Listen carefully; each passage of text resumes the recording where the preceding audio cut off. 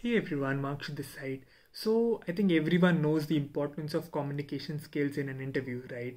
And if you are someone who is speaking good and fluent English, it definitely leaves a positive impact on the interviewer as well as the company, and it will definitely fetch you some brownie points, right? So in this video, we'll be discussing on how to become fluent at English.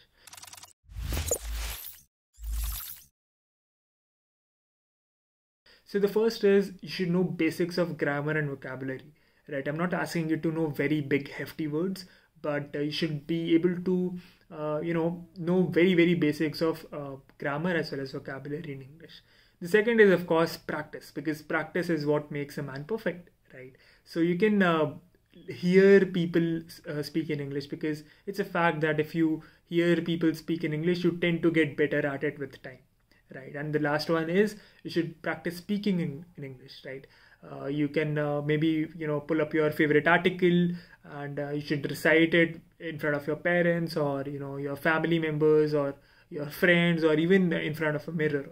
And I'm pretty sure that if you do that with time, you'll definitely get better. And the last one is mock interviews. Do not underestimate the power of mock interviews. If you give tons and tons of mock interviews and try to speak in English, eventually you'll get to the point where you are very damn good in English.